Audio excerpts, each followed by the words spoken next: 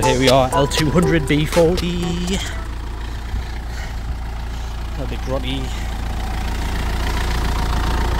Starts and drives alright. Needs a proper wash. Scuffs and scrapes. I think we're just going to wrap to this. Solid. Chassis a little bit. A bit of surface corrosion, but it's not too bad. Buy some new leaf springs. Comes with a different set of wheels. Ford anti-roll bar.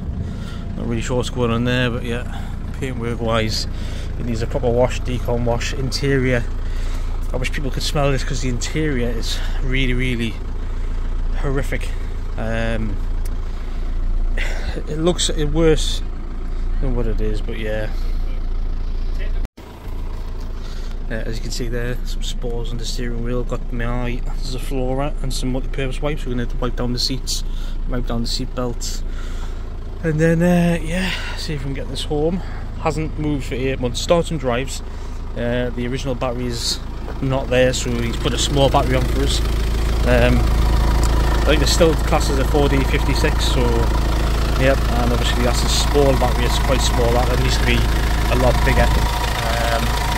Although it could be the right size, I'm not too sure on that one. I've got a look. But yeah, there's no leaks, it's just a little bit scruffy, a little bit grotty. So see how we get on with this project. So guys, got the truck home. Obviously, as you can see, the interior is absolutely filthy. I had to wipe that seat down just to drive it. I had to wipe the seat belt down and the steering wheel and the gear knob. But yeah, so as you can see, it has just been pretty mucky. Lots of little bits of mould. I think door seals have maybe failed, so we've got some really good stuff. That's an arch liner, I think. I don't know if it's out of this or whether it's out of something else, so we'll get back to that at another point. But at the moment it's just brushing down all of the interior bits with the brushes, just to get in the door hinges, get all the cobwebs out, try and move everything off the seats onto the floor so we can hoover the floor, and then obviously we'll end up clearing all of the rubbish out after everything's on the floor, and then we'll wash the seats. But as you can see, there's major cobwebs there, just everywhere. Door cards are mouldy, spores everywhere. Like I said, I think that door seal has maybe failed a little bit up against the body, but yeah, let's see how we get on with the interior on this. I am immediately regretting buying this. Just not too sure if them seats clicking there, but it didn't need to be. Obviously, so I'm going to go to the Screwfix and get some masks, because this is really harsh work, especially with all the mould in the air. So catch it a bit. So here we are. Had to take out the seats because obviously it's all rotten and grimy. Obviously seats which are barbarian interior. All behind here is all really grimy. So in order to get it out, you had to take the seat belt off, which is the middle seat belt. Goes into that to 17. 2 nuts on here, which that bar goes on top of. They're 14 to get the other side out. So the top of the rear bench, which is that one there, again that needed to come out because that was proper rotten as well. That was I think that might have been a 17, but yeah, as you can see, the backs of the seats needed to come out, and obviously to get into there, the proper access we needed to get the seat out.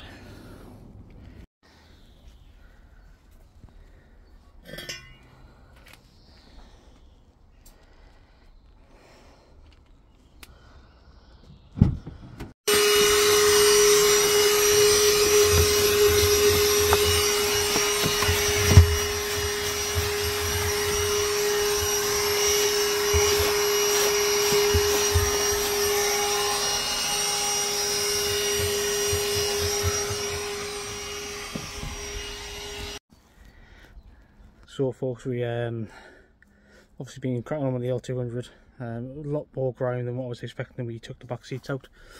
So here's the finished product. That is, I think that's as clean as what we're going to get in the back. This is, You use like bathroom spray and something called Inferno. We've done the seat belts, and now I'm just about to put the seats back in. Seats have came up much better, but still not 100%, but it is a working truck.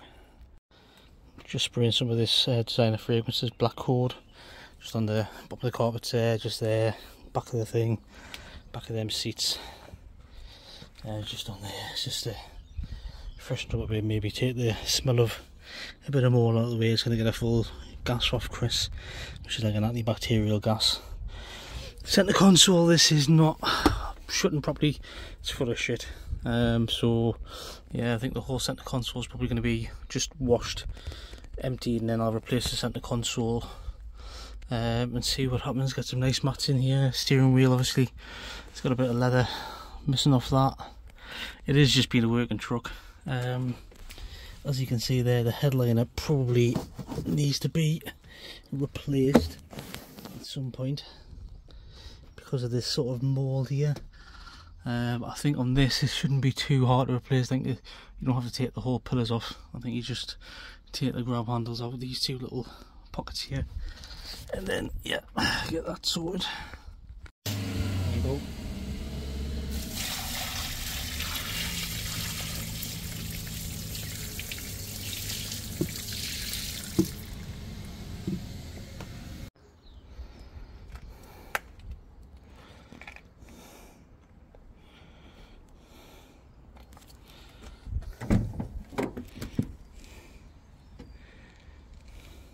So guys, just thought I'd give you a bit of an end to the video. So we have obviously cleaned all of the truck, as you can see, done the best job that we can with the tools that we've got. I drove it yesterday, it drove okay, took it on for about 20-mile test drive. Wheel bearings are definitely needing to be replaced. The tyre size, the wheels and tyres are basically off a for work L200 74, so the model before this, so they need to be changed as well. But I don't think the interior was too bad. It's one of those things where I think I'm going to have to probably do a little bit more. I think we're definitely going to have to replace the headliner, because the headliner is definitely a little bit mouldy, and it's definitely going to need a little bit more work in here. I've got asthma, so I can sort of like taste the mould, and I believe that it's probably from the headliner. I'm pretty sure it's from the headliner. The rear bench seat, that will not close for some reason. I've had a look at the cables on the back of the bench seat, and they appear to be stuck. Try to lubricate them with WD-40, but lithium grease, just not happening. So obviously somebody spent a fair chunk of money here doing the Barbarian interior, but it's sadly gonna have to probably go the rear bench seat anyway. See if I can get a replacement Barbarian interior. So yeah, I'm quite excited about this project, because it is a project, and I don't think it's going to need a lot. It is completely a blank canvas.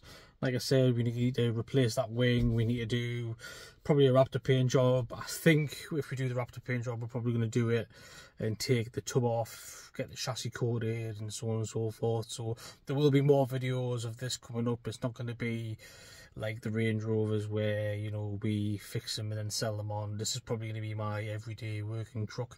So yeah, but I just want to say thank you so much to everybody who's liked, shared and subscribed to the channel. I know the Range Rover videos are very popular. The Land Rover videos are very popular as well. There is going to be a Lexus IS250 Sport video coming up. I just thought I'd get this one out there, because like I said, we did pick up the truck and we did do quite a lot of work, so I thought you guys might like to see what we've done to the L200. There will be an update on this video as well, because I've basically spent £400–500 on some parts to sort of change the look of the truck. At the moment I'm still trying to find insurance, which is very strange. It's actually seems to be more expensive to insure than a Range Rover TD-V8 on standard insurance, which is pretty wow at the moment. So I'm still trying to figure that out, but it's one of those things I don't really see that as a problem.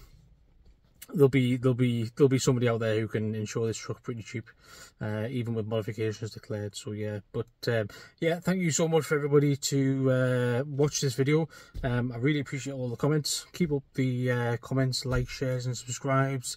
If there's something that you see that you want me to sort of divulge in, give a better description, or if there's something that you want me to see to make the viewing experience even more enjoyable, please just drop me a PM or just like and drop a comment on the video. Okay, cheers now, thank you, bye.